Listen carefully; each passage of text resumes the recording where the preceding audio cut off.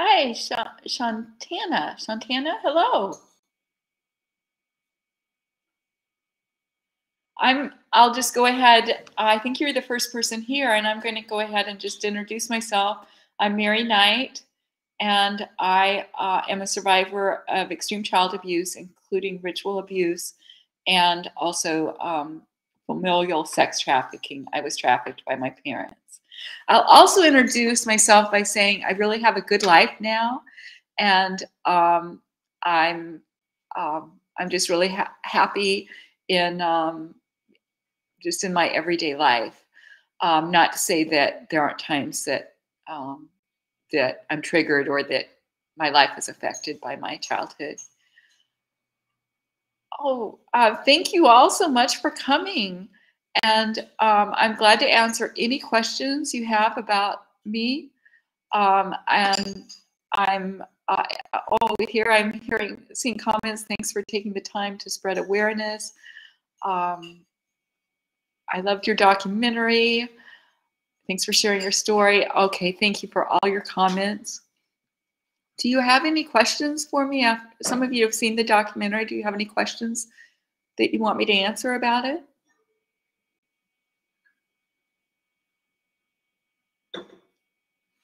I'll just keep talking. So I decided to make the documentary. It's a bit of a long story, but I was planning to either make, I was looking into making a personal documentary, and I was also looking into writing a memoir. And so I applied to, I was in documentary class. I don't have a degree in film, but I've taken a few film classes. So I was taking a documentary class, and I was told, like, it's not enough. You can't really make a childhood. You can't really make a documentary about something that only something that happened in the past. You need something happening now, and maybe my advocacy work or something. But my idea of just making it all about my childhood would not follow the form of an interesting documentary. So then I also applied to a MFA program, Master of Fine Arts, and I was applying to it as a part-time program. But I wrote about something that happened in my childhood, and they accepted me. I actually have a letter accepting me, and then I got another letter saying, we can't accept that essay because basically it sounded like because I can't prove it, because I didn't have newspaper articles or I didn't have police records. Well, my parents were never apprehended. And so it felt like they were saying, I don't believe you. And that's how I came up with the idea of making a documentary, Am I Crazy? My Journey to Determine If My Memories Are True. Yeah. Okay, so how did you overcome and move on to a happy life in adulthood? That's such a good question. I am now writing my memoir. I'm writing essays, so feel free to contact me, and the moderator could put my email address up, and I can tell you. I have a long list of how I healed. It's a very long list, and it's, you know, it takes a long time and a lot of effort to heal. But I still do things like meditate. I do yoga a lot. I just cross my legs in a yoga sitting position. I take antidepressants, and I don't think, for me, I think that was needed. I used to take a higher dose, and now it's a low dose, but I still seem to need that. I get counseling. I got counseling, and there you can see my my email address, maryknighthappy@yahoo.com, or you can go to my my website. My website has a list of how I healed. I have a longer list also, but on my website it's a rather lengthy list of things I did to help to heal. Wow, there's lots of you here. I'm so glad. You know, I felt so lonely as a survivor of ritualistic abuse because, you know, people don't talk about it. And and I know it. I mean, and then I talked to another survivor and things that happened to me that were so bizarre. And she'd like, oh yeah, I know a number of people, um, and I don't know. Could you let me know? I don't want to say anything too triggering for anyone. So I know a little bit about what level I should talk about. Um, Let me know. Just put in the chat. It's okay, or be really careful, or something like that. Oh, here's someone say, you are not alone. We don't talk because we haven't been believed for so long. Yes. Um, oh, and what should someone do or say to help someone that has suffered abuse? That question, I tell people, I'm sorry that happened to you. I've heard one survivor who didn't like people to say that, but every other survivor I've talked to really likes someone just to say, I'm really sorry that happened to you. And then, say, I believe you and I'm willing to listen. So listening to another person. One of my best experiences with a minister was a minister who he wasn't very good at, his sermons were not that interesting, and he ended up being asked to leave eventually just because wasn't a dynamic speaker. But when I came in and told him about my childhood, he listened to me for 1 hour, and he said very little, and he kept apologizing. I just know nothing about this, and but he just listened, and it's so healing to have someone listen. Um, I want to address, someone said something about the doctor. The doctor had me screaming. I could not believe what he was saying.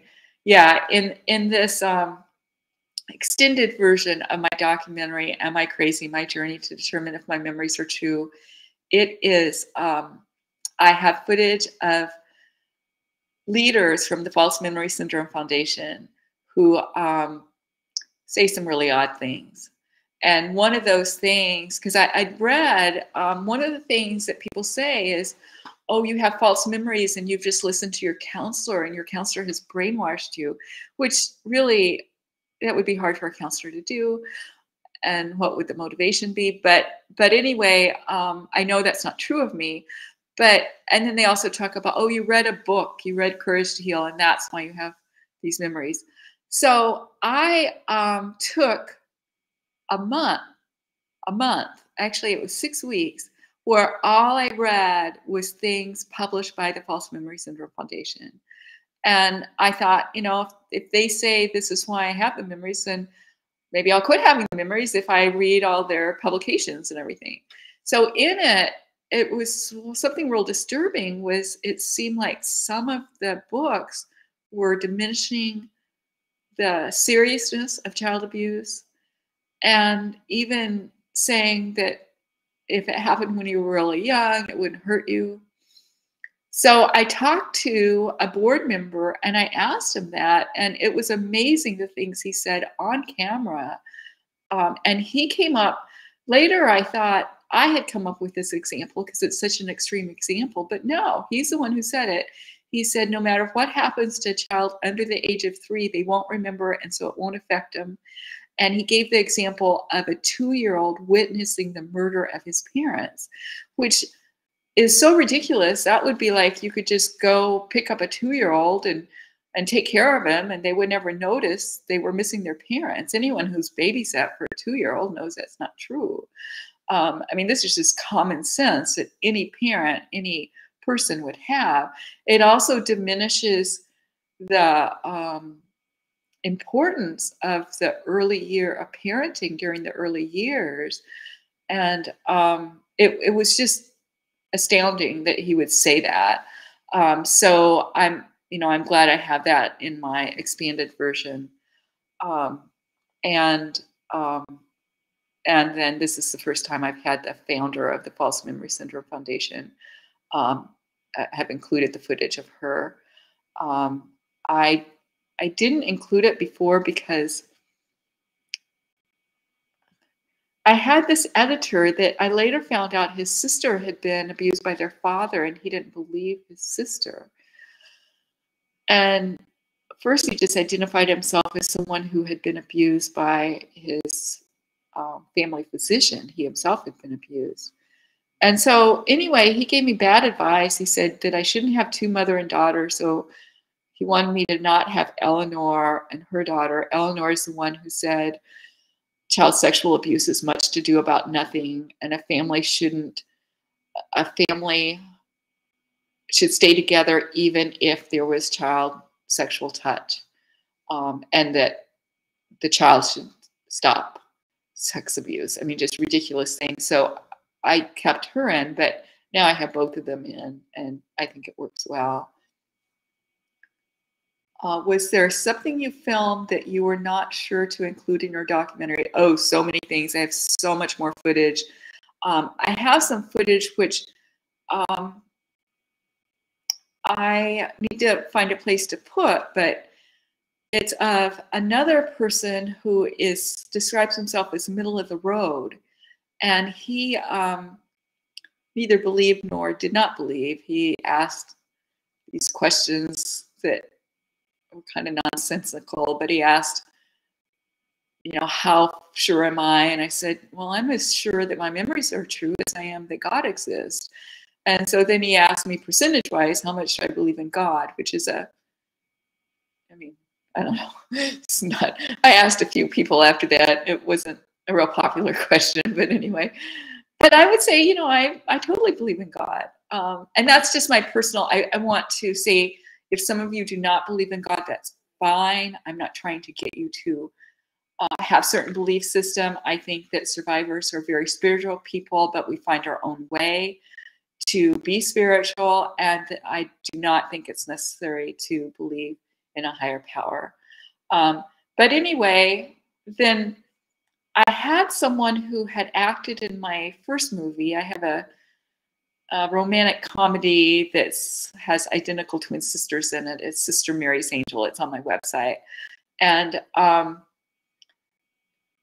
but it has a backstory that they were abused as children by their father.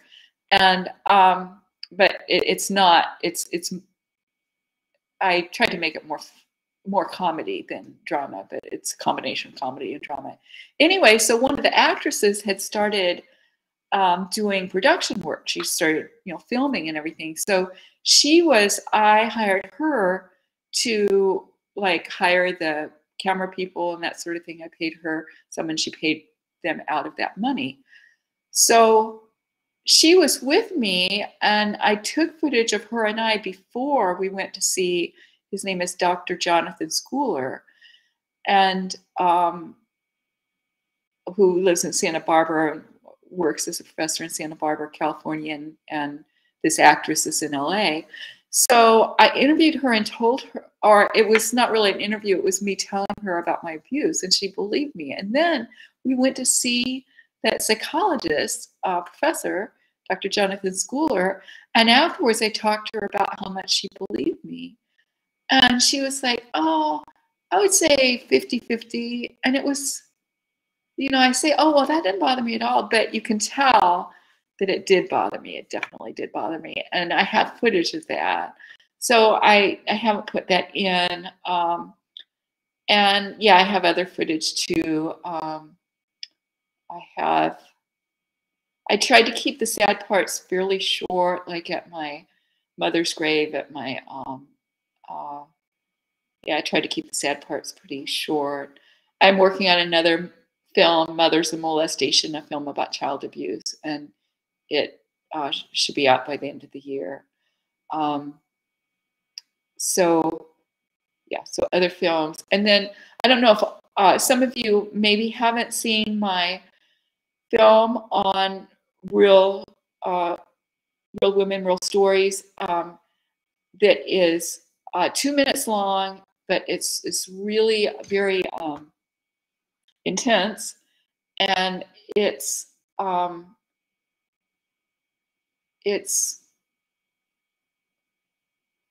called Why My Mother Molested Me. Why My Mother Molested Me. So it's but it's just 2 minutes long, but when you see it, you'll see it seems like more. Is there a part two? Well, Mothers of Molestation is kind of part two in that the film that's up, I was able to come to terms with my father during that film, but I realized after it was over, I still had not come to terms with my mother. And so Mothers of Molestation includes that. Let's see.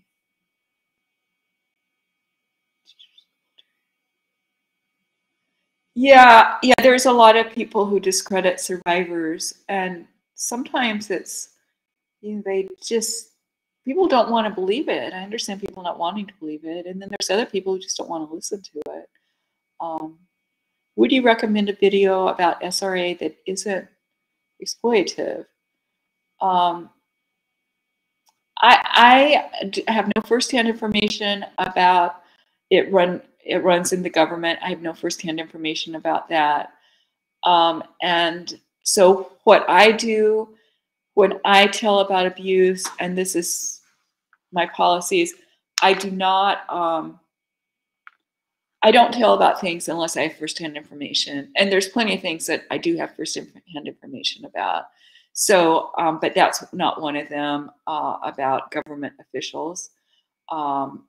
And is there another video? I tried to make my video as easy to watch as possible, and I don't know. I'm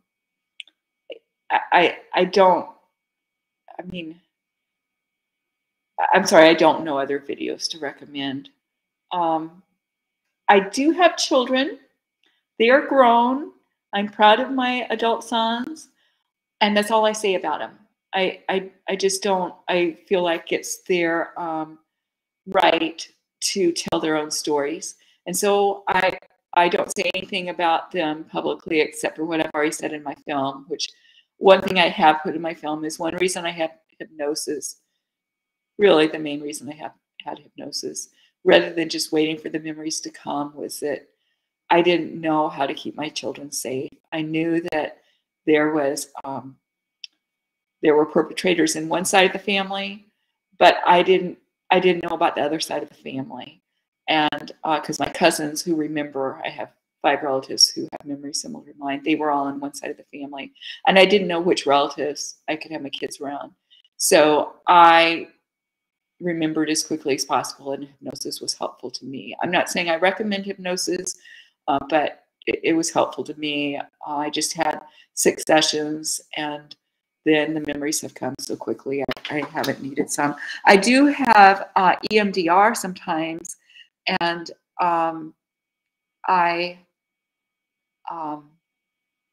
and that's helpful. I mean, sometimes it's easier to remember something in a counselor's office. Okay, can you explain what SRA is, and what do you think about people? What do you think about people who label SRA survivors as being mentally ill or crazy? Well, obviously, I wouldn't want to be labeled as crazy, and I do have relatives who say that what I remembered is not true, and who call me crazy. I've been called crazy. But what has been interesting about going public is now, I like have over 1,000 comments on, about my film on YouTube, and I went through them not long ago, and to count which ones were negative, and it was less than 10 out of 1,000. There were less than 10.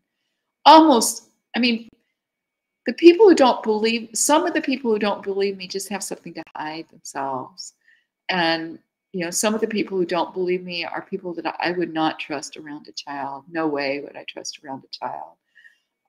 And also, I mean, even if they're someone I knew from childhood, I wanted to go talk to him because I thought maybe he would remember some things, because I remembered seeing him abused. And he's a minister, and he got his denomination to tell me I was disallowed from going to his church. I actually have a letter saying I'm not allowed to go to the church. I will give my explanation, my definition of ritual abuse. And I don't normally say satanic myself, because that would imply I knew what was going on in the mind of my perpetrators, and I don't. I don't know if they were worshiping Satan. I don't know if they were trying to make child pornography. I know they made child pornography. So, but I don't know what their motive was. I mean, what's the motive for doing these really weird things to a child and then taking footage of it? So it could be child pornography. It could be. I do think that child pornography sells for more if it includes religious symbols. I talk to churches and synagogues and say, I think you need to be really careful who has a key to the building, because these symbols, Jewish, Christian, whatever, the cross, the pulpit, if someone can get in there and make child pornography, it will sell for more money. You need to be careful who has a key. And I was abused in Sunday school classrooms. I was abused on church property, outside on church property, like in the middle of the night. Okay.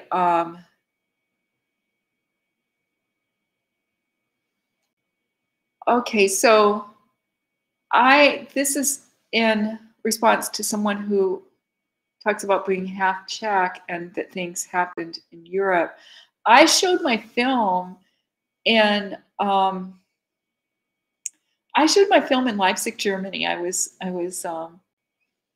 invited, and so I was really nervous about talking about ritual abuse in Germany. I mean, I was just nervous going to, since it's East Germany, not as many people know English. There was going to be a translator. I mean, there were lots of reasons to be nervous, but I wondered what they say about the ritualistic abuse, and it ended up a large portion of the audience, I would say at least 25% of the audience, were survivors of ritualistic abuse. And some of them thought it was more prevalent under communist rule.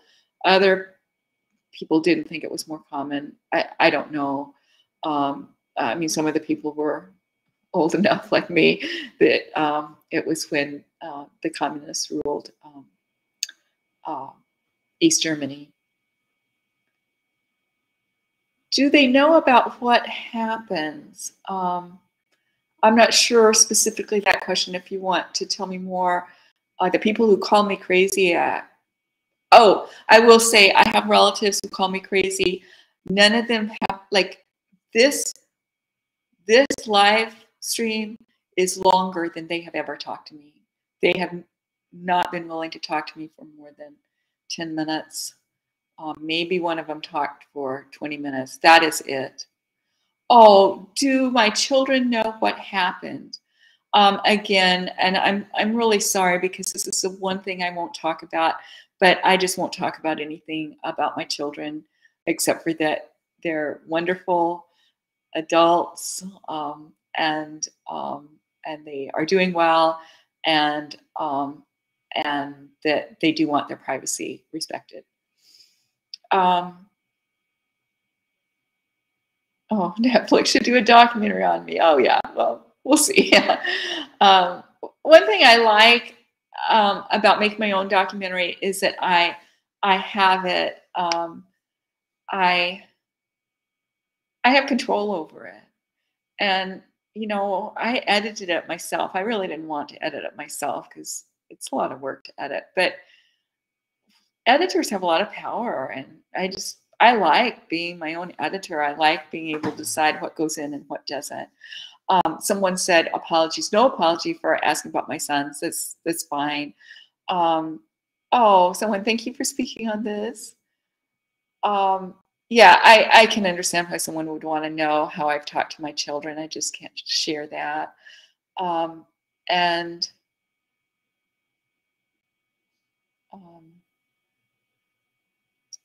I'm just reading some of the comments.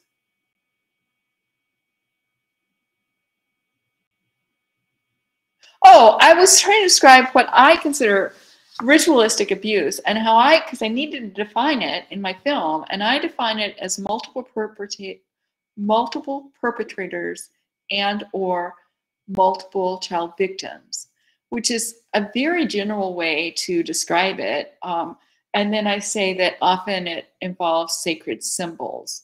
But some people focus more on how organized it is, but it does have to be organized to have multiple perpetrators or multiple child victims.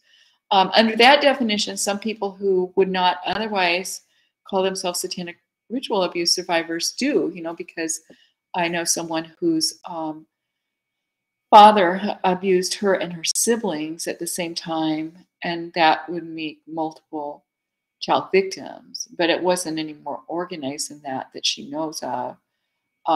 And I also talked to someone who saw my film actually on this YouTube channel. She saw it, and since then we have been talking on the phone, and we talked about, she doesn't consider herself a ritual abuse survivor, but she definitely considers herself a torture survivor. And I mean, I think there's different, I don't like it when the different terms set people apart. I think it's important to be able to be sensitive to other survivors, even if they don't use the same label.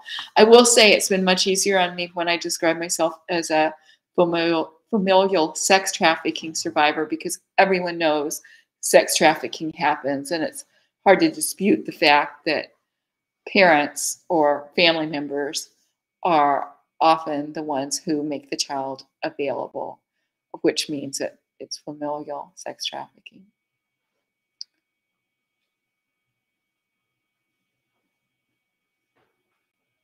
Oh yeah, someone's gone to watch the 2-minute video. Yeah, glad if someone wants to do that. It is just 2 minutes long, and then I'll be glad to talk about that. Someone does not remember her dreams, which what I started doing when, because I didn't remember on my own, my aunt told my parents that she was abused as a child and that it was generational. And my parents just said, well, she's crazy, we won't talk to her anymore. But I went and talked to her. And so then she told me I had witnessed abuse, and I just knew it was true. And I went to a counselor, and she told me, write down anything, just get some spiral notebooks and write down anything. No matter how mundane, like we had a swing set in our yard or something, just anything you remember about your childhood. And that's when I started remembering about my abuse. My first memory was not in a counselor's office, but I also started remembering my dreams, and it was kind of fun. It helped me to trust my subconscious, because sometimes I predicted the future, which sounds more daunting than it was. But I was homeroom mom when with both my sons, and one of them was I think he was in 4th grade. And so my dream was that there wouldn't be enough, that the pizza would be late, and that I would forget the forks, which you could say, well, maybe I forgot the forks because I dreamed it, not the other way around. But there was no way to know the pizza would be late. There was just one pizza place in town, and like 3 of the 5 employees had called in sick. And so everyone's pizza was like ours. I mean, a lot of people ordered pizza that day. So it was just like, it kind of reminded me that, yeah, we do have subconscious thoughts that are very important and should not be minimized. Oh, here, lots of love from Poland. Oh, email me, and I actually, well, it's my first documentary, but someone from Poland volunteered to put in Polish subtitles, and that hasn't been used very much. So email me, and I will send you that, and then you can, show it to whoever you want. So yeah, I have it in, I have the first one, not the expanded version, not yet anyway, but I have it in Spanish, German, Polish, and English closed caption. Okay. Oh, DID, dissociative amnesia, basically is where you compartmentalize the really traumatic events to allow you to function. Yes, I agree with that. And I have not been diagnosed DID, but some counselors would probably diagnose me in that way. And I certainly have a lot of friends who are DID, and I enjoy communicating with their younger parts. I enjoy play a lot. I know I dissociate more than most people, more than people who have not been traumatized, and that's a controversial diagnosis. I do have some footage of Dr. Bessel van der Kolk saying, in no uncertain certain terms, DID exists, and that's something I haven't gotten out there, but it just takes a little editing to put that together, and so yeah, that's another way to discount survivors, because survivors of ritualistic abuse, at least 50% of us are DID. So then if you say DID doesn't exist and we're not going to do therapy for people with DID, it makes it, impossible to get well. Yeah.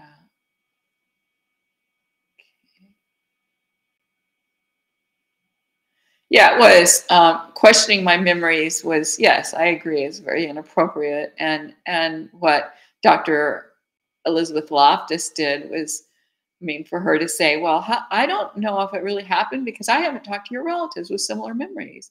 But she asked me how I know it happened, and that's how I know it happened. She didn't have to talk to them for me to know.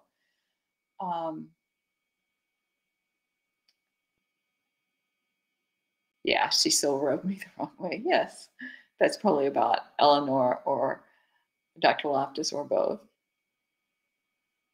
There are many male survivors. I there are so many male survivors. I know a survivor who's I think would be willing to be in contact with people. He gets help from a couple of different male survivor organizations, and he is a ritual abuse survivor. So if you contact me, I can ask him if he's willing to be in contact. And yeah, there's two different survivor organizations for men that I think are especially good.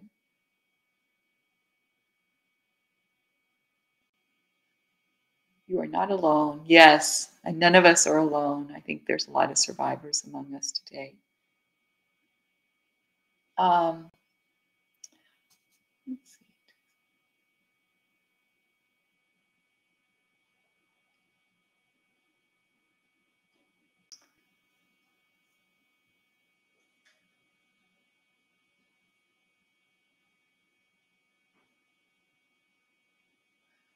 Oh, yeah, I already talked some about Dr.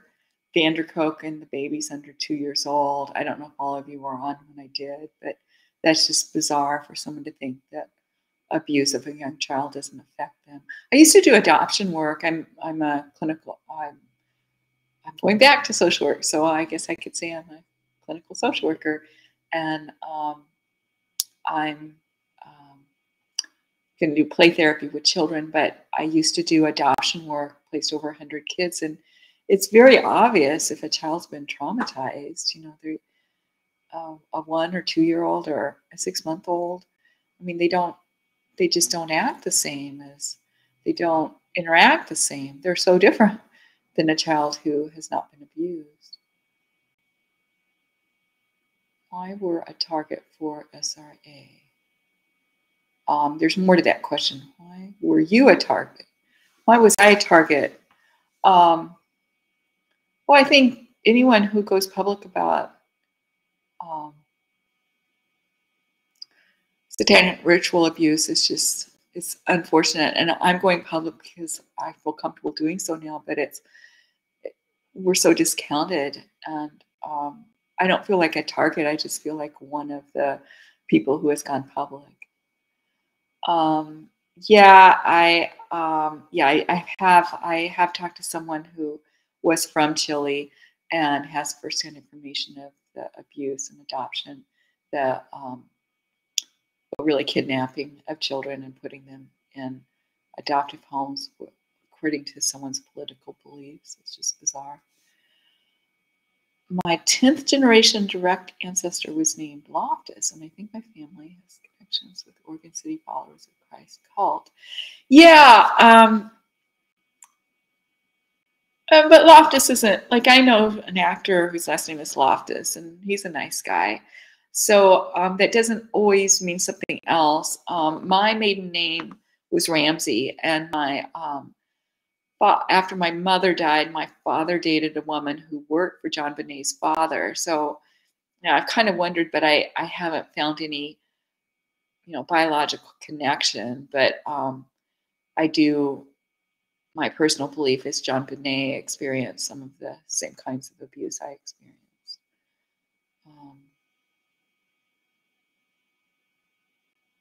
Oh yeah, someone said I don't have multiple personalities, even though I have dissociative amnesia. Yeah, definitely. Yeah, and I would say definitely I have dissociative amnesia because otherwise I would have remembered before I was 37. So yeah, that's how I would consider myself too. And then I have friends who are uh,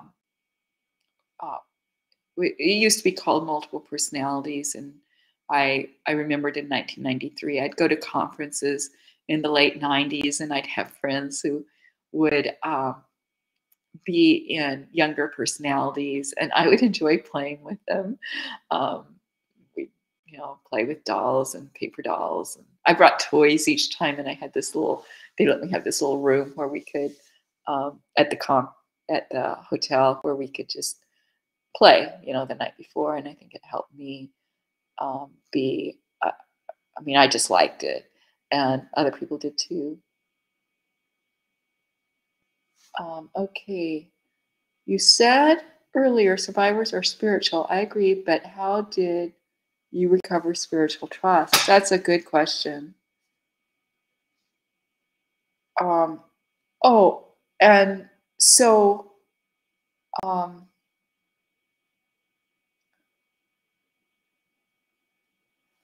I I think for me it wasn't as hard to it wasn't as hard to um, recover spiritually because I had um, some communication with God, some like direct communication with God from when I was 6. I don't know if it was a near death experience because I was very abused. It could have been, and I don't know if it was. But anyway, it seemed like God just when I felt so unloved and just wanted to die, and had been very injured. It felt like God was just shining on me, just. So when I recovered my memories, I also recovered that one, and I think that made it easier. There are times I've had to leave church. I know that part of my abuse included candles, and I think it was a way to desecrate or make it hard for me to go to church. I grew up in the Church of Christ, which is very conservative and doesn't, wouldn't have candles. It just would not happen. I'm talking to Long Soul System. Oh, that's a neat name. But I remember going to a Methodist church because I'd left the Church of Christ, went to a more liberal church, and they had candles, and it's like they desecrated that. They tried to desecrate that for me, but I still, but they tried to desecrate communion too, and I still love communion. So, so yeah, they didn't do it, but the healing from that is really difficult, and that's one thing I've written an essay. Which, if any of you go to church or synagogue, or any religious organization, I'd love for you to see it because I have ideas on how to on safety policies that are not being used. It goes beyond the usual do a background check, and it goes beyond the usual have two adults in the room with a child or something. There's more we can do, and I make the point that it's so hard to, you need a safe place, and My safe place was school. Nothing bad happened to me at school, but you know, we want our any reasonable person wants children to be safe at their place of worship. Um, okay.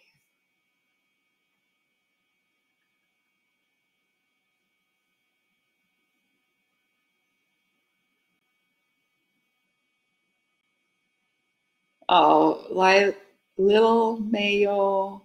I don't know if I'm saying names right. Mol- Moldy Crouton. That's a cool name. And thank you for your comment. Thank all of you. I mean, these are such good comments.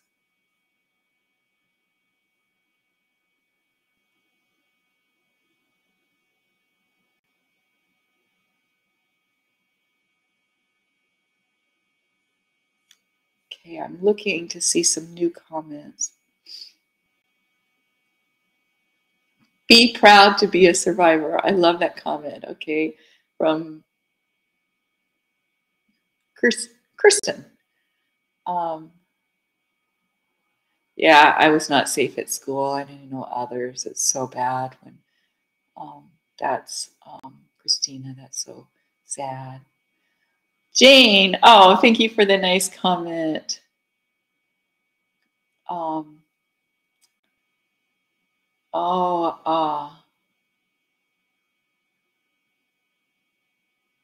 oh, Christina. Yeah, that's sad. Something happened to you at church. Yeah, satanic ritual. SRA is satanic. It stands for satanic ritual abuse. Oh, yeah. So someone has asked again, satanic ritual abuse, and um, I used to believe in Satan, and I don't. I'm not saying you should or you shouldn't, but I just don't. And when I used to believe in Satan, I had a counselor who didn't believe in Satan. I said, "Well, how can you believe me with my satanic ritual abuse memories?" And she said, "Well, she believed that there were people who organized themselves um, in order to do evil things to children, and so she didn't feel like she had to believe in Satan." And I don't believe in Satan now, but I do know that children are very abused. So I usually say ritualistic abuse, although I'm fine with someone calling me a survivor of satanic ritual abuse. I feel God kept me alive. Christina, yes, that's how I feel too. How did you get involved with people that were performing SRA on you from Bethany?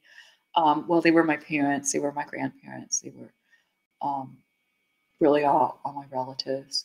I um, I I was just really basically born into it. So it was generational, and some people say, they really want the bloodline, and I, uh, I, I, I don't have firsthand information except for I will say the abuse went back. My aunt thinks it went back to her great grandparents, which would be my great great grandparents. So she thinks it went back that far.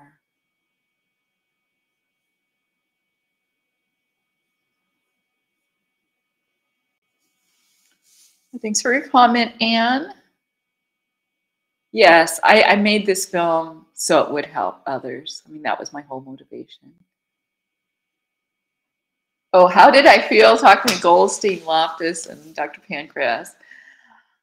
I hated it. I mean, I really did not like it. I look at that footage and I'm like, wow, I can't believe I did that. I was, it was really difficult. It was difficult, and if there's other survivors who want to make a film, I encourage you to have a support person on set. I just kept trying. I kept thinking, well, surely the person who's taking the cinematography, or surely someone there. I've really only had one real support person on set. Last time I was on set, because I'm the producer too, and so I had to negotiate with the camera people because it's the film cost a lot of money, and yet I had to pay people less than their usual fees in order to even be able to afford it. So they were fussing about when everyone was going to take lunch, and no one asked me, Mary, have you got to have lunch? And I mean, I'm talking about these really difficult things. So I would say, I would say that it was horrible. It was so hard. When I interviewed Dr. Loftus, she is in Southern California, Irvine, California, and I flew my my most expensive and really the camera person I used to he was director of photography the first year of Curb Your Enthusiasm. I mean, he's good. And he flew out there with me. I had negotiated a fee with him, and we made it just a real long day trip, so we wouldn't have the hotel expense. He's a happily married man, and and I'm very happily married myself. But he's a father. He's a good father, good husband, good person. But he didn't totally believe me. He thought Loftus had some good points. I'm like, what? And then I told him. I talked to him recently. I said, did I misunderstand, or what did you think of Loftus? And she said, well, she kind of had an agenda, but she had some good points. I said, people who watch my film, they hate Loftus. And he said, oh, well, that's probably because of how you edited it. I said, no, it's not because of how I edited it. It's because of what she said. She said horrible things. And he just didn't pick up on it. And this was my, person and it was a day trip, but it was, and on the way home, when we got on the plane on the way home, I said, let's just sit separately. I mean, it wasn't mad at him exactly, but it was just like, he was not supported at all. He was like the opposite. And it was a hard shoot too, because I'd hired someone off Craigslist there who had lied to me about all his credentials. And so sorry I hired him, and started to ask for, he had to have cash, which he'd never said that before. So I had to give him cash before he'd give me the footage.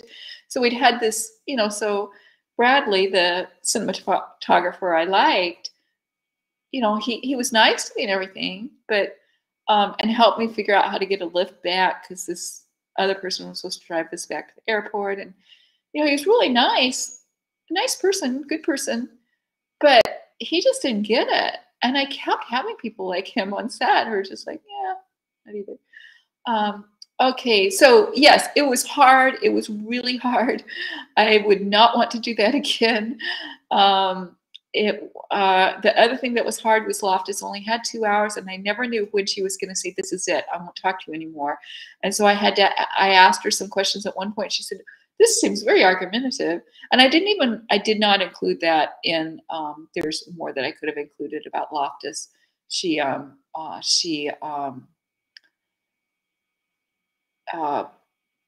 There were ethics complaints against her. I won't go into more, but I do have a friend who just is finishing a book on the False Memory Syndrome Foundation, and it has more details about that. So email me and let me know if you want on the list for that. It'll be coming out very soon. Yeah, when I'm editing footage, I'm like, I'm glad I don't have to do any more of that, and I'm not going to sit across from people like that anymore. And yeah, Dr. Vanderkoop was, I love what he said, but he didn't have much time. I think that was a 45-minute interview, and I just had to get a lot done in a short amount of time. And so that was, that was hard in a different way. But I'm just so thankful he let me use the footage, and I'm so thankful. Okay, NAMI and family courts. Oh yeah, I'd never heard anything about NAMI before. I did show my film at the NAMI chapter here, and I had a good experience doing so. Oh, thank you. Sarah, you still did a great job talking to people. Yeah. Yeah. Thank you. Thank you. All the evil help us improve our strength and inner light. So difficult process, but possible. Thank you to be here with us. Thank you. I don't know how to pronounce your name, Piera. Sorry if I mispronounced it, but thank you for the comment. Allison, the family court employed these mental health experts too. Yes, absolutely. I know someone who almost lost custody. Well, I used to do custody evaluations. I used to do parenting time evaluations, or they're called different things in different states. It's the kind of work a guardian ad litem does, GAL. And I had a ritual abuse client, and I had not gone public about ritual abuse because I was afraid it would, the opposing attorney would discount me in court and effectively discount me in court. So I didn't let anyone in my professional community. My practice not in the town where I lived, in another town over, and I didn't let anyone know about my history. And so then I had this client, and it looked like she might lose custody. And she was such a good mom. I talked to the kindergarten teacher, and she's like, her child is the best adjusted child in my class. And so I tried to find her. She'd been to counselors who believed her, and I tried to find them, and they were hesitant to say anything because, again, you might want to, if you want more detail, you can read that book on False Memory Syndrome Foundation. But there was a court case in the late 90s where a counselor was sued in criminal court. Like she could have been put in prison because she had done treatment with someone with DID, and then that person later said, I didn't have DID, and you talked me into these memories, and they're not true, these ritual abuse memories. So that was at that time. But anyway, I was glad I had gotten the case because she might have lost custody. And I did let the father have unsupervised visitation. And I don't think he's an abuser. But unfortunately, the grandmother, who was a ritual abuser, I believe she had gone to court already and gotten 1 weekend a month overnight, which is really scary. There was anything I could do about it. I mean, my main concern was that the father would give access to the grandmother, and the grandmother already had access. So anyway, I ended up being in court for that, and even testifying, and she did. She got custody, and her ex-husband got like, I don't know, 2 weekends a month or something. If Satan, Tina, I just want to say, if Satan is not real and people are made in the image of God and therefore should have his attributes, where else would evil come from? And who is it Satan must worship? Yeah, those are really good questions. And my answer to them used to be different than it is now. I remember that it was really helpful to me that my beliefs, and I'm not saying that my beliefs are true, I'm just saying they're my beliefs. I'm no longer conservative Christian. I no longer believe the Bible is the one and only Word of God. So I don't have those same beliefs. You will find, though, a lot of people in the SRA community who do believe in Satan. And what I think is my parents chose to be mean. I mean, there are some people who, in my view, it's just my view, blame Satan, but they don't blame their parents. They don't blame the actual perpetrators. And they say their parents were, in this altered state, and they didn't know what they were doing. I mean, anyone can, why you were abused, that it's a very personal question. Each person has to answer that themselves. But what is most comfortable to me is just saying, my parents were so evil that I can't understand what was in their mind. And they chose to do what they did. They chose to do what they did to me. Did they love me? No, I don't believe they did. Am I lovable? Yes. Did they love me? No. And were they capable of love? No, I don't think they were. And I do know the abuse was generational. And if you saw that 2-minute film I made why my mother molested me. It tells about the generational abuse that that I have firsthand knowledge that she was sexually abused by her father. So in other words, the abuse continued, and she was an adult woman and had children, and was still um, um, having sex with her father. I don't know a better term to use, but so I think for me, it's helped to hold my parents very responsible. Other people make other decisions about that work for them. That's not really a commentary on Satanism, though. That's a belief system. Like my husband is Jewish; his belief system is different than mine. So I really am very accepting of belief systems, or as long as they cause people to be kind and not cruel. I'm very accepting of belief systems. And I have been involved with like Buddhist retreats and other things, and that was a part of what got me away from some of the beliefs that are exclusively Christian beliefs. Um, I don't know. Maybe there's other religious groups who believe in Satan. Maybe I just don't know that much about it. Thank you for speaking about your experience, Anne. Oh, yes, I've already thanked you for that comment, I think. Let me see new ones. I am lost and don't know what to believe. Oh, yeah, that's a really hard place to be, Erin.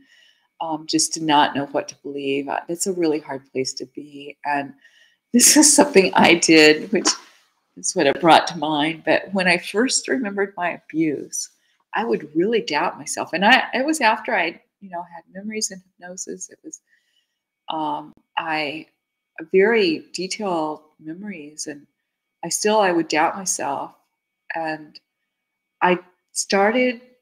It was so hard on me that I started giving myself a limit. I could only doubt myself 2 days a week, and then I could function because I wanted to function as a mother, a wife, and um, just and a professional. I was doing social work at the time, so I think it was Tuesdays and Thursdays, and I just didn't allow myself to think on the other days maybe this isn't true, and that helped me to have that function to be able to do that.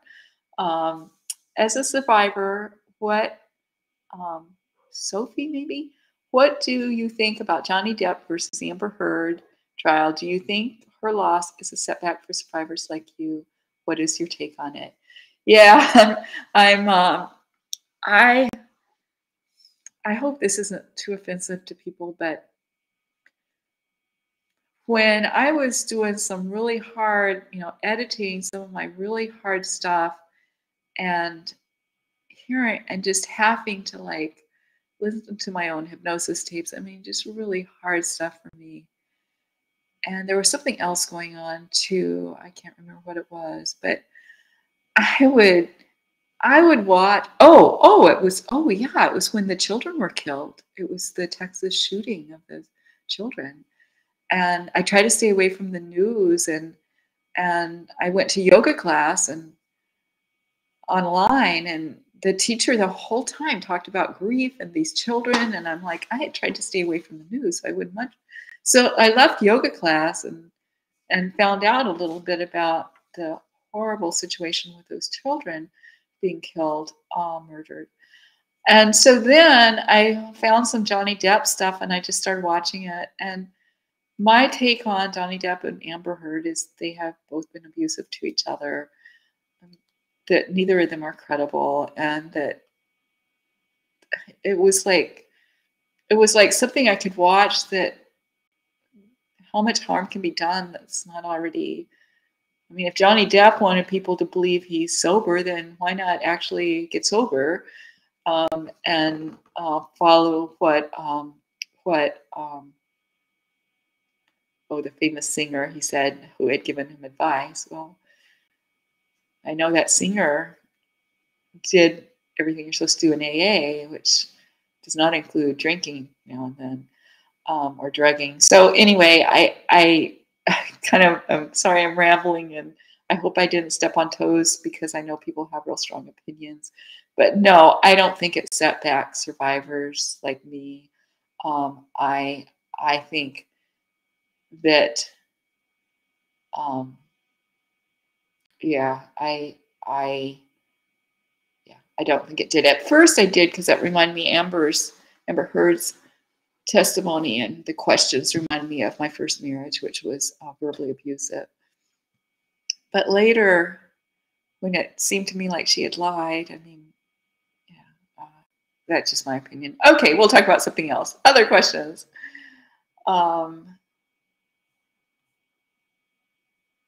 Do you struggle with addiction as an adult, Chelsea? And yeah, well, I do. It's not the addiction you may be thinking of, but so many survivors are addicts, and I do recommend AA or NA, Narcotics Anonymous, AA, Alcoholics Anonymous. I think the 12-step groups are really helpful. The group that helps me is Al-Anon, which is for friends and families of alcoholics, and really everyone, in the United States, everyone all over the world. If you don't have a friend or a relative who's an alcoholic, I would just say that's very rare. Almost everyone knows someone who's an alcoholic. And so that means Al-Anon is available to everyone. And it's free. It's a great support group. And my addiction was to pleasing people. My addiction was to fixing other people's problems. And I still, I went back to Al-Anon not long ago. And now sometimes other support groups help me more, but that addiction to trying to help people, I really want to help people. I mean, that's why I'm making the film. This is my life's work, but it's not my addiction. But in personal relationships, sometimes I try to, give advice to someone who hasn't asked for advice, and that is an addiction. It's a different kind of addiction. My feelings towards someone who's an alcoholic is that I have an addiction too. It's just a different one. Or sex addiction. I know someone who's a survivor of satanic ritual abuse, and she's a sex addiction therapist. And I don't know if I think she's full, and I don't know that she does work online, but it is really hard to find counselors, especially with the pandemic. There's such a need for counselors. That's why I'm going back and doing counseling with children now. Yes, Christina said pediatrician drugged her. I was drugged. I'm sure I have memories where I just goes to black, and I know I was drugged. I'm going to get myself a drink of water. I will be back in 10 seconds. Oh, good. I had one on the table. I am happy to be here. Miriam, I am happy you are here. Okay, does someone who's already asked a question that I didn't answer yet, could you put it back in chat so I can answer it now? And I will answer Aaron's question. Do I remember capes, rituals performed, incantations?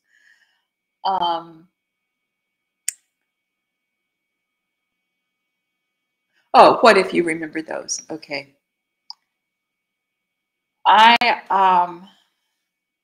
Different, I'm not saying there weren't capes or anything. My aunt thought that they had robes, and, I have memories that seem to be KKK, but I don't remember those things. But they, the rituals are different, and I don't have one thing. I don't like Halloween's not upsetting to me. It kind of seems like my parents abused me in atypical ways, and that way I wouldn't identify as a SRA survivor. I mean, I've said so much that this isn't about believing in Satan or not. I mean, when I believed in Satan, I still thought that they did a lot to hide their tracks. They did so much. They were very intelligent. And also they had a medical doctor who's a friend and that's who I went to when I had bladder infections, or when I had hard to explain bruises and scars. Um, so, oh yeah, Aaron's saying I don't have scars or particular signs. I don't have scars either. I have one scar here. It's like 2 stitches, and it's where that doctor I mentioned. Um, I had fallen, and I really, what I remember is I'd fallen roller skating. Why I was taken to him instead of to group health, which was through Boeing, which was free for my parents. I don't know, but anyway, well, maybe I do know because I believe I was drugged and molested by him, and my father was present. Um,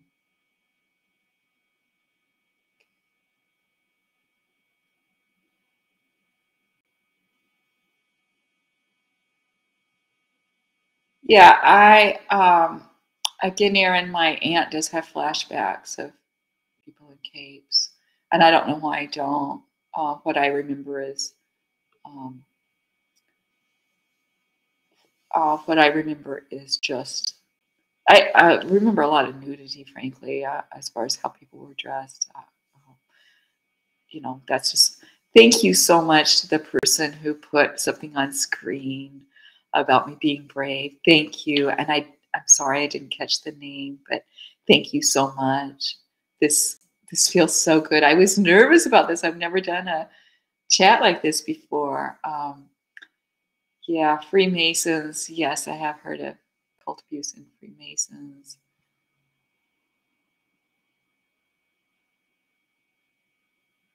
Oh, robes instead of capes. Oh, okay. Aaron, you're French. Cool. Oh, my parents were in false memory. So yeah, I got a letter from my mom that sounds like she was in the False Memory Syndrome Foundation, and uh, Lynn Crook, who's in my film, who's the one writing the book, she actually saw a TV show that had FMSF meeting in it, and she saw her parents on screen. Oh, thank you. I just want to say you are amazing and so very brave. Thank you so much, KMB. Thank you.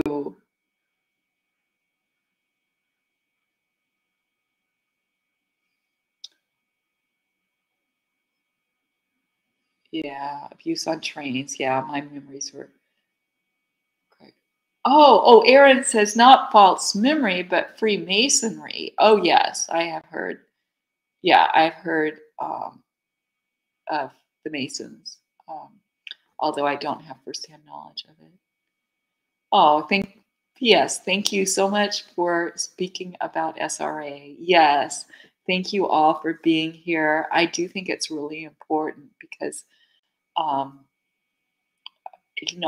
we're they've silenced us by being so negative about us. Do you encourage survivors to name names?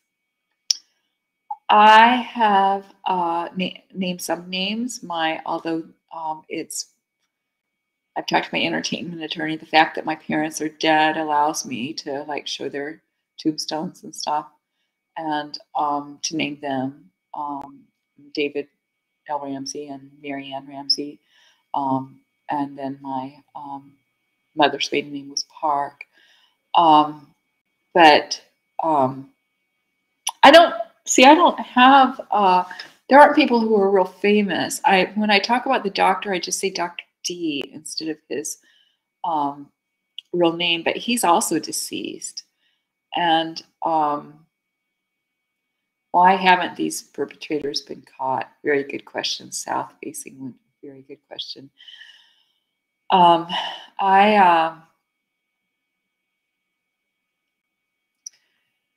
tried to report. I tried to report to police. I tried to report to Child Protective Services. And I just wouldn't be listened to. And really, laws need to be changed so recovered memories are accepted as proof in court. Because otherwise, perpetrators just need to abuse children so much that the children can't remember. And that's a part of the problem. A statute of limitations are being lifted in some states, which is really helpful. Um, But I live in Washington State, and um, it's, statute of limitations would help me because they're all recovered memories, and I don't have my relatives with similar memories. I have recovered memories too, so that doesn't help in Washington State. And so, yeah, I'm in favor of laws being changed. It's just so hard on a survivor to know their perpetrator is still out there, and most perpetrators do continue to abuse children. I know my grandfather. I mean, he died when I was 6, and he raped me when I was 5. Last time I saw my grandfather, he raped me. And yeah, okay.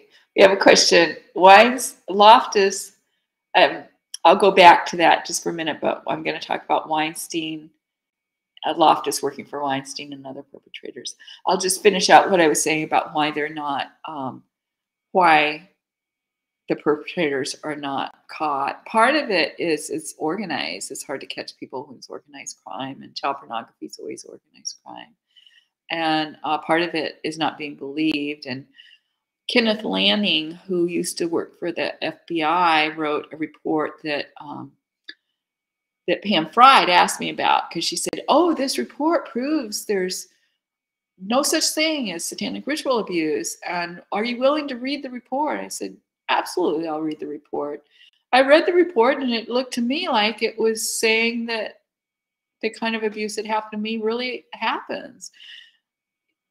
Kenneth Lanning defined a satanic ritual abuse is people who are organized in order to worship Satan, who commit pedophilia, but they do it to worship Satan and not because they're pedophiles. Well, that's an interesting definition.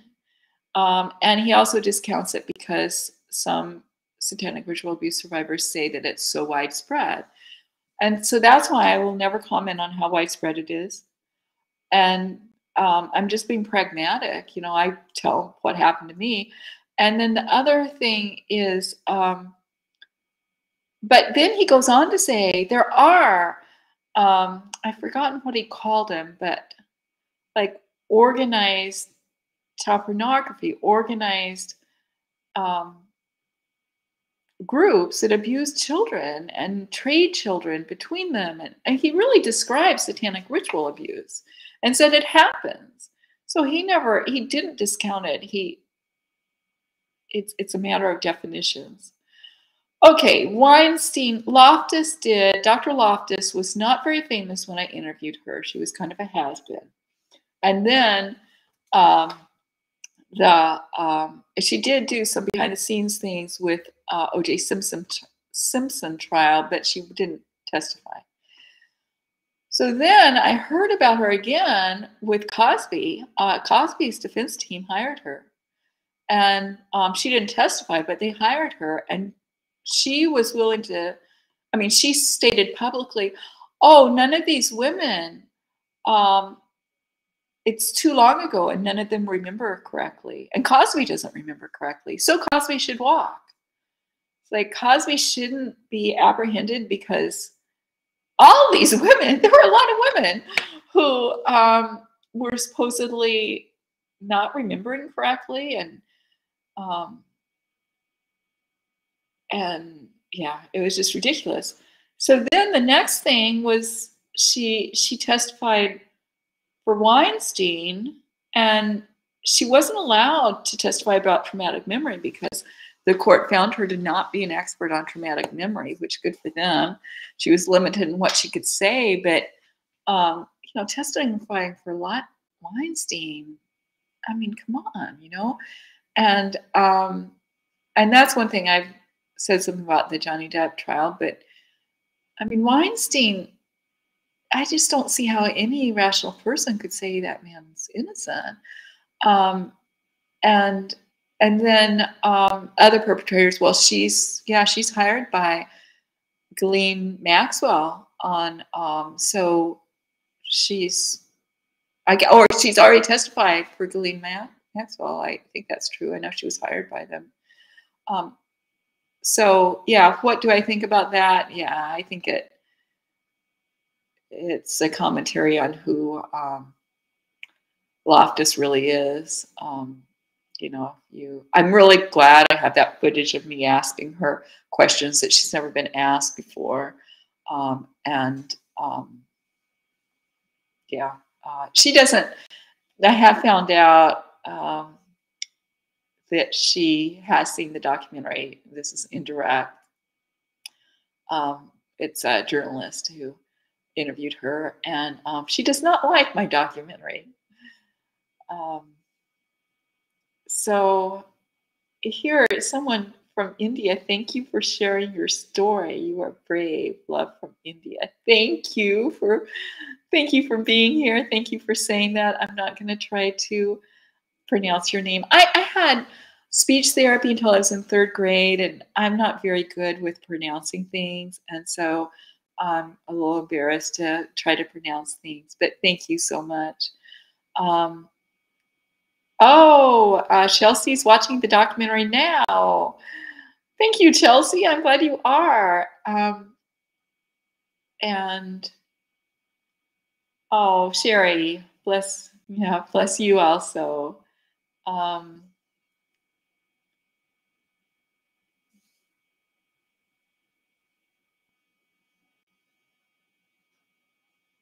Yeah, Cosby joked about some very inappropriate things. Oh, there was one on screen that I just, bless you, you are courageous. Thank you so much. Thank you, Sherry. Okay, oh, good. South facing, I answered your question. That's good.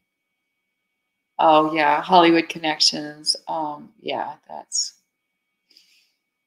one thing I think, sometimes people say, well, satanic ritual abuse happens over here. But I kind of think it's all over. I mean, you have to keep your eyes open. And that's what I try to say to churches, and because there is a lot of this type of abuse that happens in churches. And then I find, like, I was raised in the Church of Christ, and I didn't trust people from the Church of Christ, but I've met someone who's now just really a friend who I have never met him, but he, when his sister, his name's Jimmy Hinton, when Jimmy's sister reported child sexual abuse by their father, she recovered memories at age 19.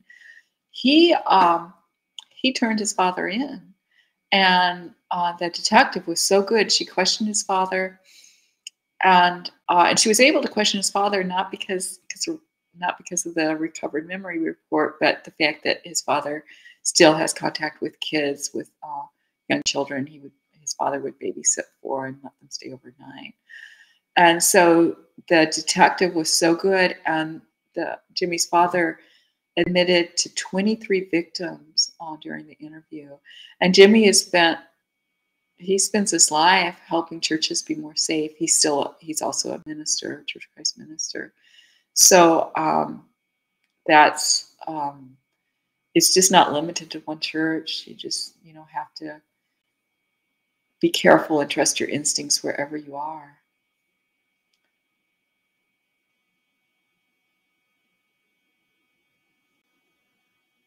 Yeah, Erin's saying she doesn't remember sacrifices. I do remember sacrifices. I can't say they were actual human fetuses or actual, because I couldn't identify a fetus. I mean, I at age 4, I couldn't identify a fetus from a distance. It could have been of an animal rather than a person. Where can we see the interview of Loftus talking about your documentary? Oh, email me and I'll find that. I can't remember. Philip is the reporter's name, and he does have it posted on Facebook, so it's publicly. And I think I will put it on my Facebook page as well. So my Facebook. I don't know if the moderator has my Facebook page, but if so, that's an easy place for me to post it. Or email me and I'll get that to you. I will yeah, I was kind of nervous about posting it, but now that it's been posted somewhere else, I can post it. Do you and other survivors like Kathy O'Brien or Annika Lucas go to each other for support? I don't say the names of the people I go to for support. I will say I have seen Annika Lucas's website, and it looks really good. And she is about her book. She wrote a book that just came out, and yeah. So so her book um, is very recent, and her name is Anne. That's not how you spell her first name. If someone knows it, put it in chat, and then you can find her website. Oh, thank you, Amanda. The lovely lady you are. Thank you. Annika Lucas. Very good. Thank you. Yeah. Um, and yeah, and so you can look that up and see her book. I haven't read it yet, but didn't come out until this weekend. MK Ultra is something I have no firsthand information about, and so I don't speak of it, but other people do. I just feel like what I can do for the world is talk from firsthand experience, and then I um, I think that is the best way I can help other people because I'm speaking from what I know for a fact, from firsthand fact.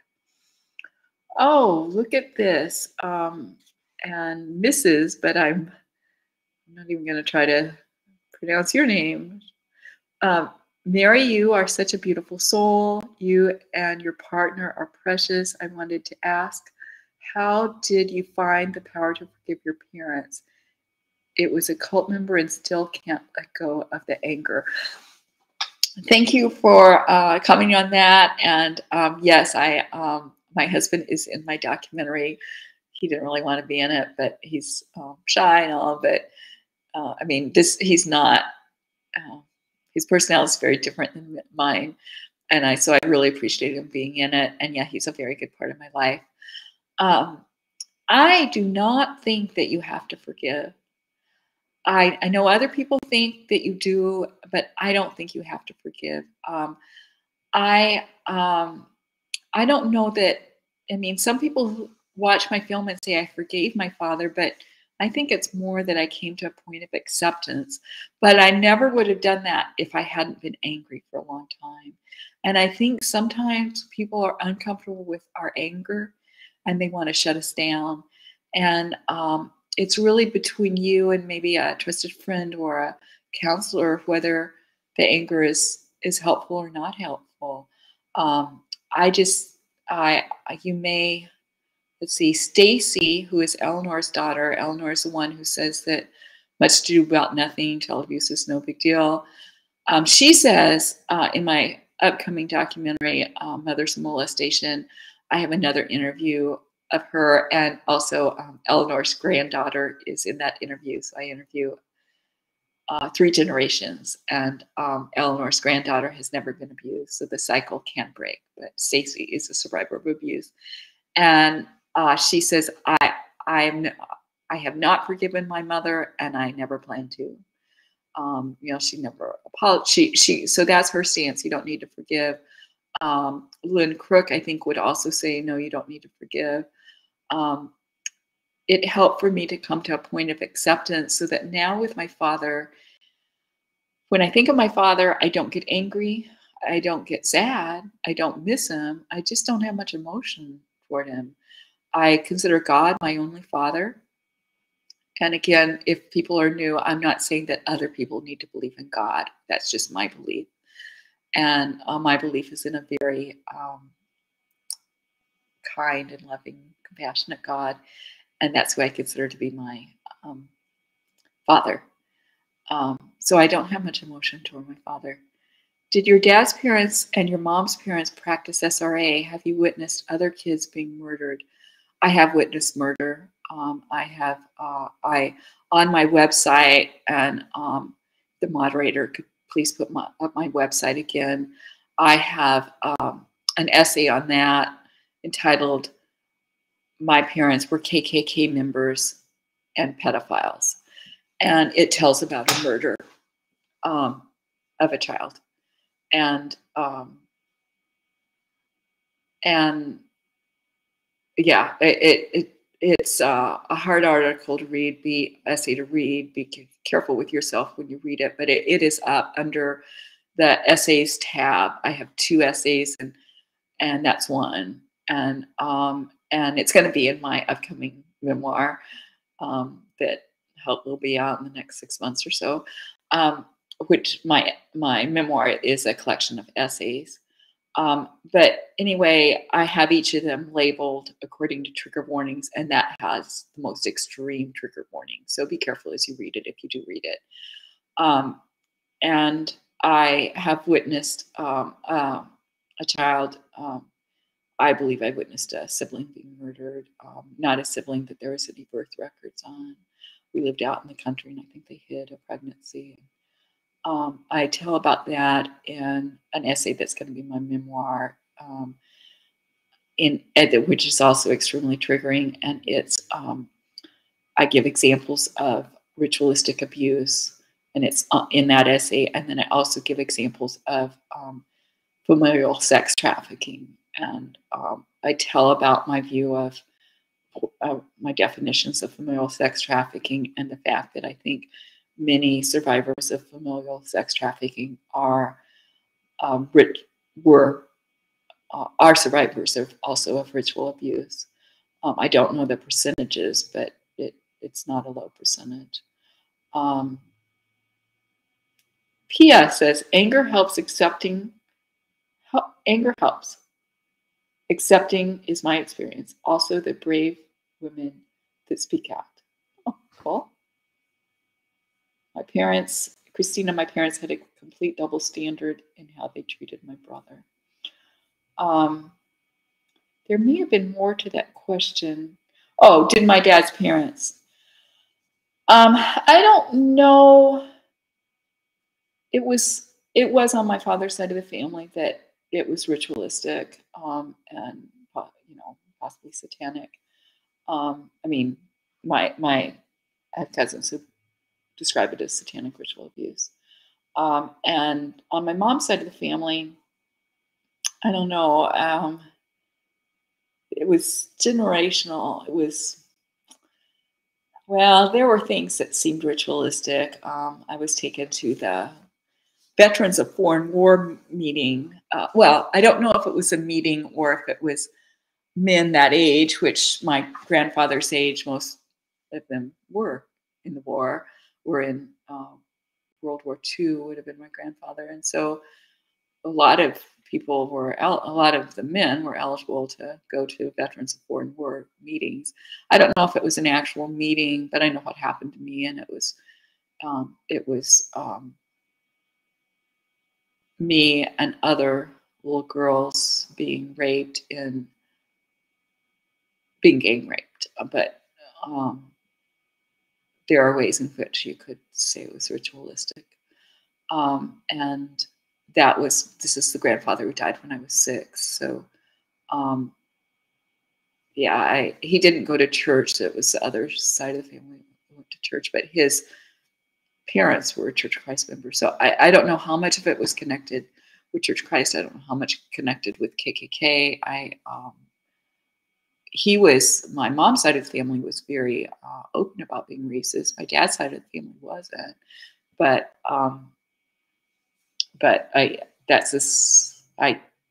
think there may have been KKK on both sides of the family, but I think my father's side of the family, there was KKK. Okay, go to something a little,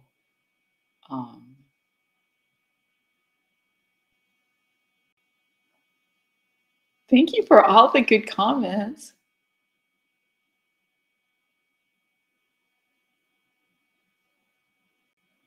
Oh, so yeah, the moderator is putting the contact information, but I'll just say out loud, my email is maryknighthappy@yahoo.com.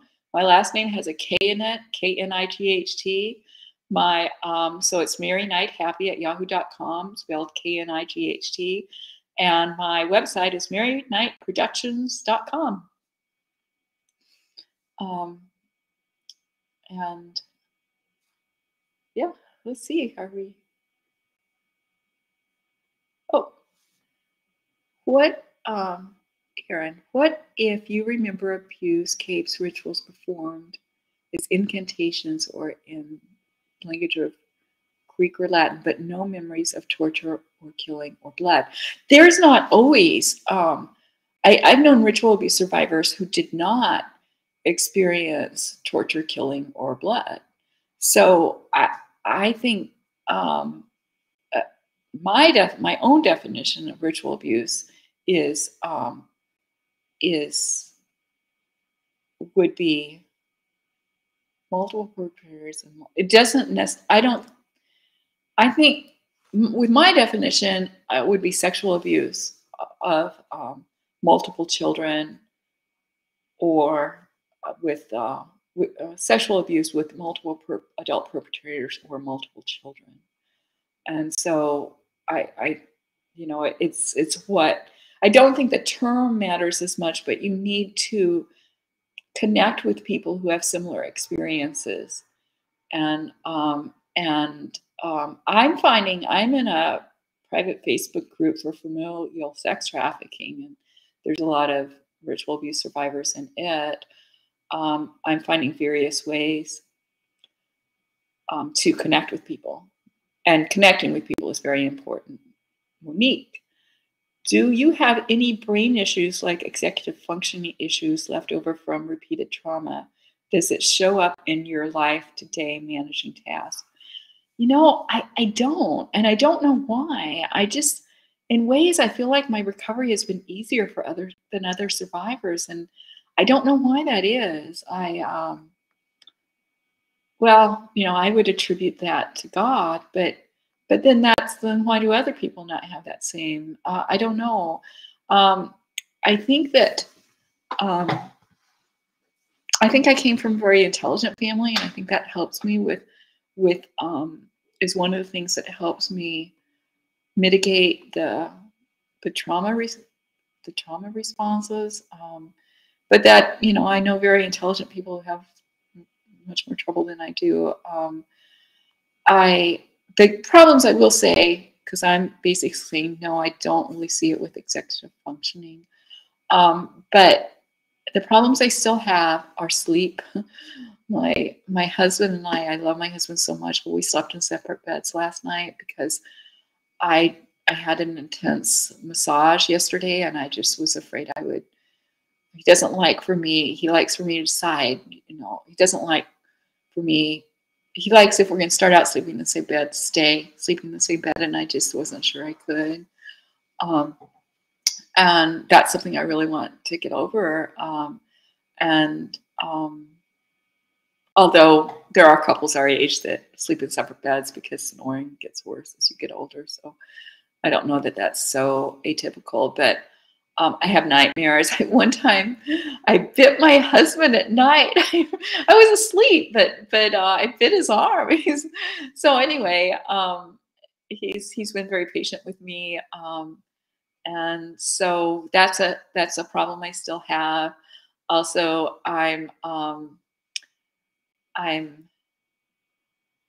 that my addiction to pleasing people and to giving advice, unsolicited advice, is still there, and that's something I have to watch in my life. But the other thing I want to say is I really do have a good life now. I never would have thought at age 40 that I would ever have the kind of life I have now. One of my problems was I was drawn to men who were verbally abusive, I guess, and just selfish.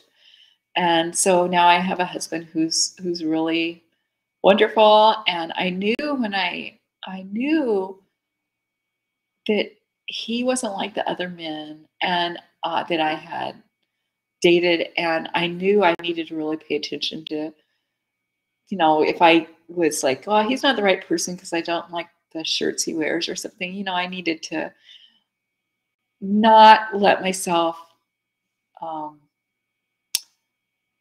disregard this relationship for some tiny reason. And I'm really glad I did that. But I was aware, like, this is the sort of person I need to be with.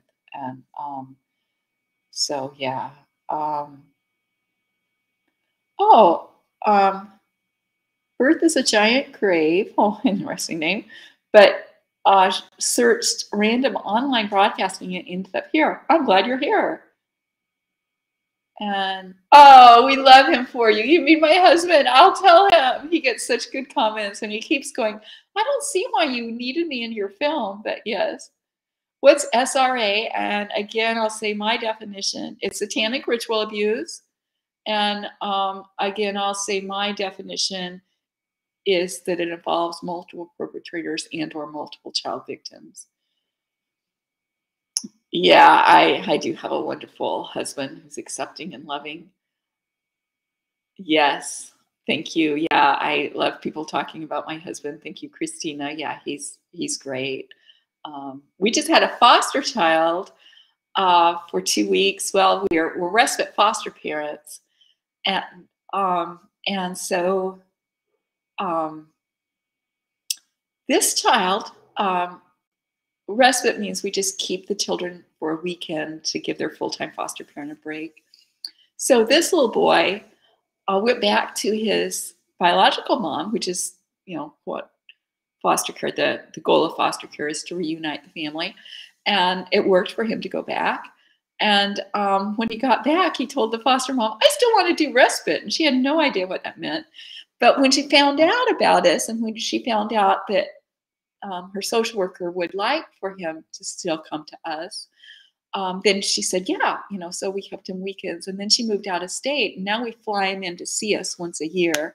So my husband, who spent 2 weeks with this 13-year-old, just like the young man, just some problems he has, he's just not good at making friends. So he considers my husband his friend, and they've just been off seeing tide pools and going walking down to the lake and just doing all kinds of things during this time. But I don't know if we want 2 weeks next. We did 1 week last year, and this week 2 weeks. That 2 weeks might be a little long.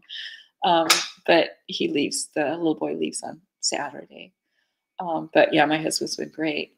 Someone asked satanic. So I've talked about satanic. Like, I don't believe in Satan anymore, and I know some of you really believe in Satan, and that's a way to conceptualize why someone would do this.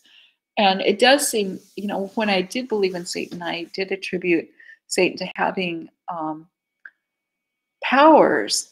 But now I think that each person can choose to be evil or can choose to be good.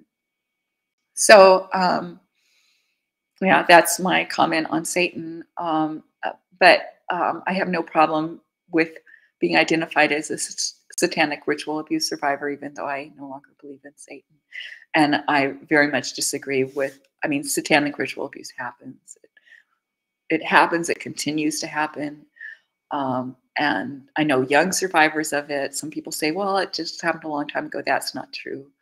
I was at a conference. My husband at first was like, well, maybe it's something that just happened a long time ago. And I was at a conference, and I talked to a survivor who looked young, and I said, do you mind if I ask you how old you are? And she's 19. It just keeps happening. Dawn adopted twin foster boys. That's so cool. And yeah, that's great. So many more foster homes are needed. Is it easier to identify as SRA than an incest survivor? No, I think I think incest survivors are more readily believed, and of course, I've always said that it was my parents, so I've never, not disclosed that part. I think I have heard of people who disclose abuse by non-relatives and not by their parents, but for me, I couldn't I couldn't talk about satanic ritual abuse without talking about my parents being abusers, because they were there most of the time, and my parents were, and or they very much gave me over to my grandparents, or they trafficked me. I used to not know what I didn't identify as a sex trafficking survivor until I finished my film and I was looking for a fiscal sponsor. And someone told me about Shared Hope International and that it was for human trafficking survivors. And I said, well, I don't think I am a human trafficking survivor. And they said, well, but you talked about child pornography, and child pornography is by definition human trafficking. I mean, someone is, if it's sold, someone is making money off the victimization of children. So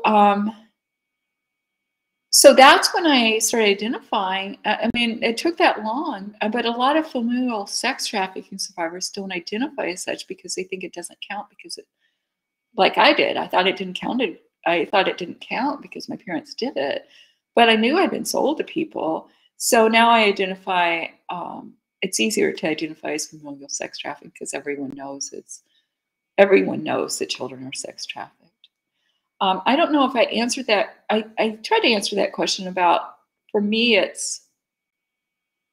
sometimes it's different. You know, the incest is as hard to deal with as the ritual abuse. I mean, I remember my aunt asked me and my cousin which was harder to deal with, incest or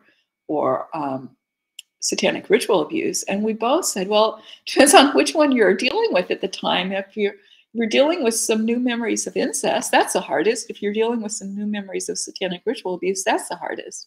It's they're both just as hard as it can be. And the other thing I want to say, because some survivors on this call are not SRA survivors, but you're incest survivors, and I just want to say, it's not how bizarre the abuse is, how much it affects you. Each person is different. It's like saying, I love chocolate ice cream more than you love chocolate ice cream. How can you know? You can't compare those two. And so, because it's internal. And I think that's a way you can't compare how bad your abuse is to someone else's, because it's how you have been affected internally. So I just want to say, like, one of my friends she's had to deal with chronic pain her whole life, and it's from a one-time incest by her brother, who was just like 2 or 3 years older than her.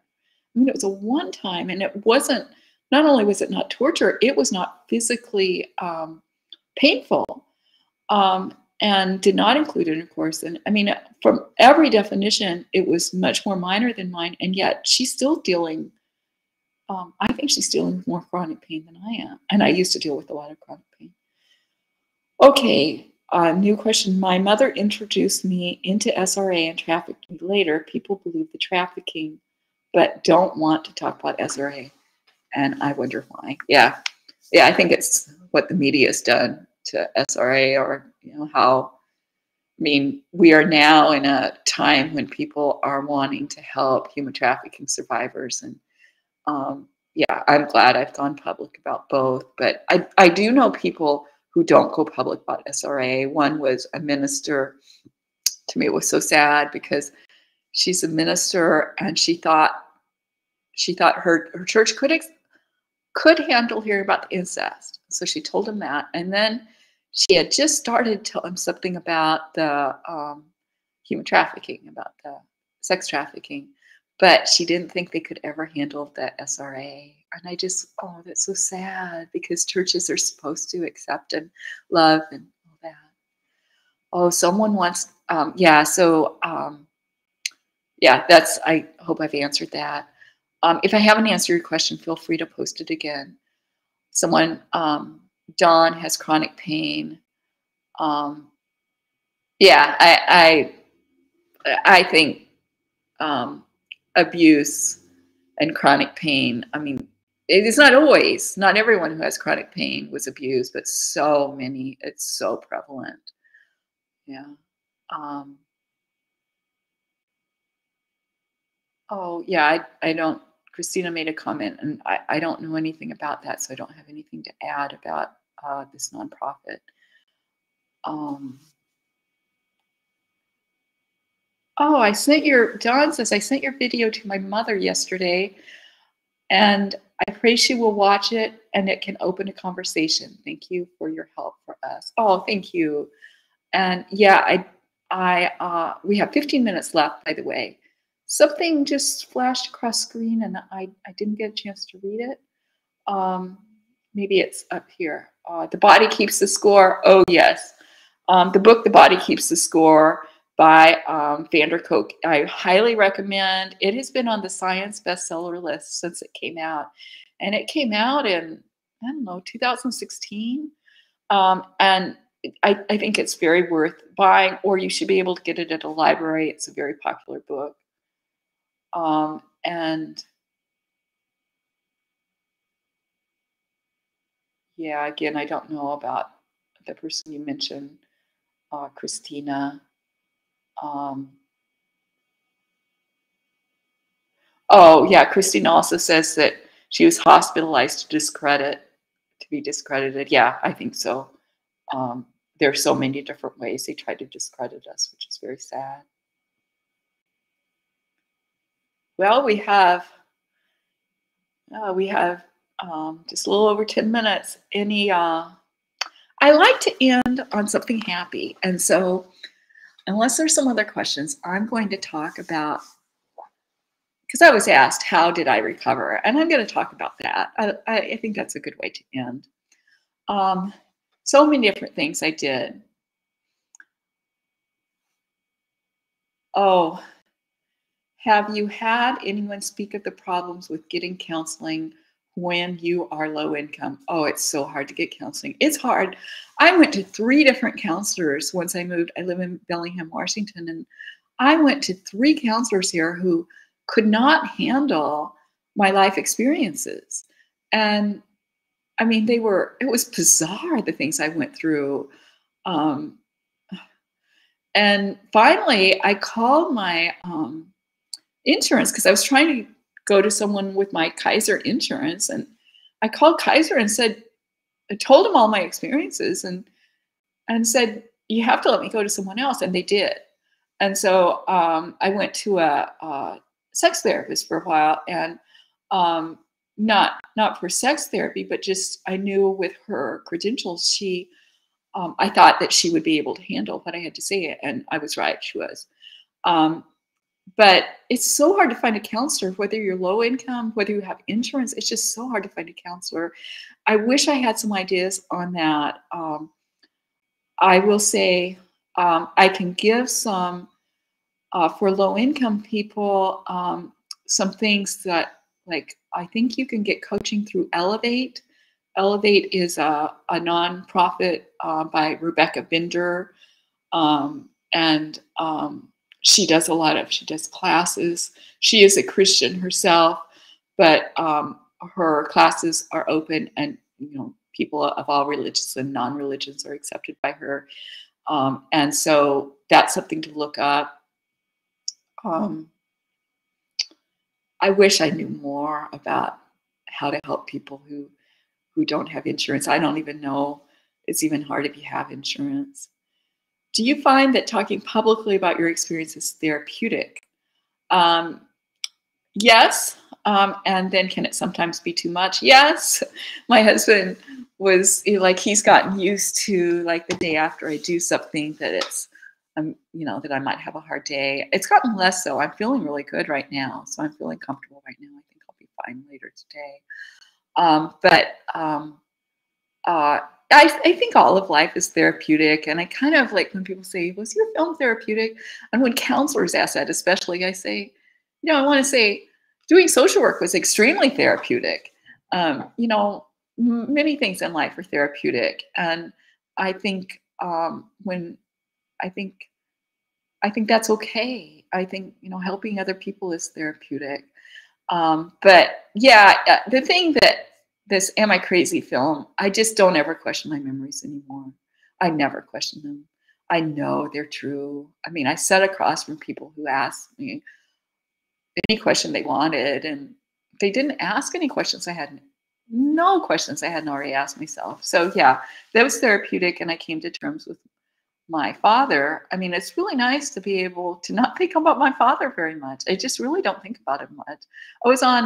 I'm in a private Facebook group that someone was like, "Is Father's Day hard for you?" And I'd actually forgotten about Father's Day. That was my first reminder that Sunday was Father's Day. But also on Father's Day, I have a tradition to call each of my sons and tell them, I'm happy Father's Day. I'm proud of you. And I just think you're a really good father. And so that's what I do on Father's Day. I don't think about my father. Um, I just, yeah, God's my father, and God's a good father to me. Do you think that SRA affected your behavior? You seem so calm and peaceful. Yeah, I do seem calm. I haven't always seemed that way, but I'm 67 years old, so I'm an old lady, and I worked really hard to get to where I'm at now. And one thing what I tell people, and I have this on my website with how I healed, is think of it as your part-time job. And that's how I had to do it, because some days it seemed like all I did was things to help me heal. And and and then I'd feel like at night, oh, I didn't get anything done today. And so I started thinking of this is my part-time job, and eventually I'll be well. And this was after my divorce, and I didn't know how I would support myself. And I got spousal support for 5 years. And but I just knew I need to work on getting well, because I can never support myself unless I get more well. So, and I think whether you heal more in your body, you heal more in your mind. I mean, like going on walks is really helpful for me. I'm going to go on a walk later today, and it's really beautiful, beautiful trails just right out my door. I'm very fortunate. So, yeah, healing. What I hate is when I was first remembering my abuse, and someone said I should read that. I think it's called The Hiding Place, but it's about someone whose parents hid Jews from the Nazis. And they're like, and she forgave everyone. Well, if you actually read the book, you find out that there were many years that she didn't forgive. And then she has a situation at the end of the book where she met someone who had tortured her sister. And at that point, she was able to forgive. But that wasn't right after. It was not right after. And so I think everyone goes through their journey, and don't expect too much of yourself. And one of the things I do to help me heal is I read novels. I have fun, and I quit watching as many hard films, and I just let myself be. Yoga is so helpful to me. I spend hours a week. Yes, that's right, Tina. It's The Hiding Place. But you read that whole book, and she did not. She eventually forgave, but she didn't initially forgive. And I was taking singing lessons from someone, which was helping me as a part of my healing. And his wife, it was an older couple, and his wife said, well, couldn't you just do this like her? And I'm like, did she really do that? So I read the book, and it wasn't true at all. I mean, I think the person who said that to me was trying to protect herself from my grief. And that's not a good way to do it. You just need to accept people where they are. Horses. P.S. Yeah, they can be really therapeutic. Therapeutic art. Oh yeah, I love art. Christina, the gymnastics. Oh yeah. I won't get into that because I'm trying on the healing stuff. But on talking about healing. But yes, that was horrible what happened to the gymnast. Well, we have less than 5 minutes. Yes, so I just think recovery is possible. You keep working at it and you will recover. And I just want that message to really come through to you, because that helped me during the days when, I mean, my spousal support was going to run out. I didn't know how I would support myself. And I just, the focusing on the recovery helped.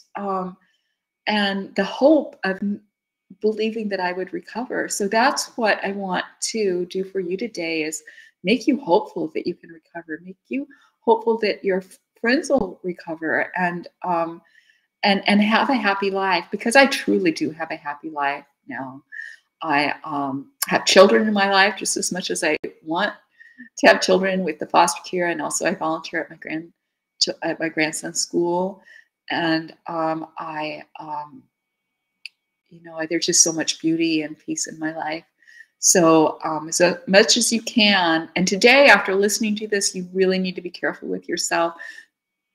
And when I'm in a group of people that everyone can answer, I ask them, think of something you can do today to take care of yourself, because being in on this Q&A was hard. And remind yourself of that, and think of one. If you could just take a minute right now, think of one thing and put it in the chat if you want. One thing you'll do today to take care of yourself.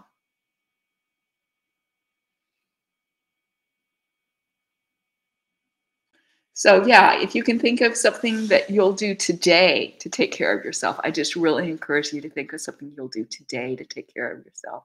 I'm going to read more of my novel, and I'm going to go on a walk, and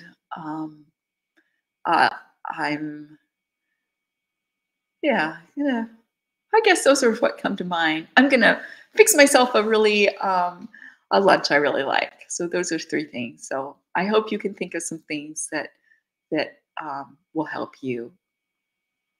And Wendy, I didn't get a chance to comment on yours, but feel free to email me if you like. Oh, this is cute. Earth is a giant grave. Lion's strength is known by their scars. Oh, thank you, Wendy, for your comment. Thank you, PS. Thank you, all of you, for your wonderful comments. I talked to the moderator about what to do if we had difficult comments, but we didn't have any. Thank you all. Thank you so much. I just so much appreciate it.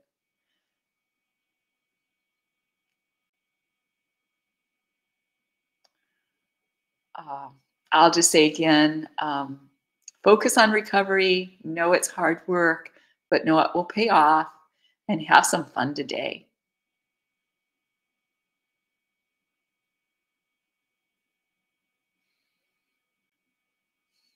Take care of yourself today. This has been a great meeting. And we'll do this again, by the way. We're going to do some more Q&As.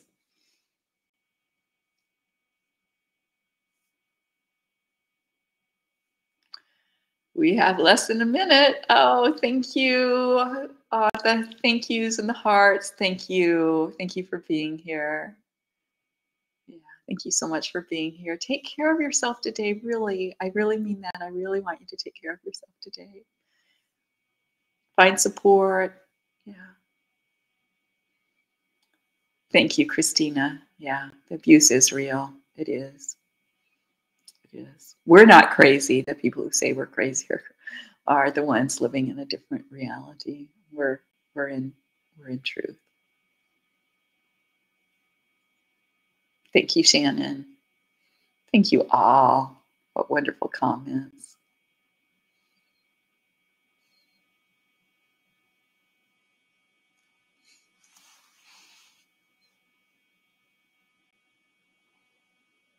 Yes, we plan to broadcast again.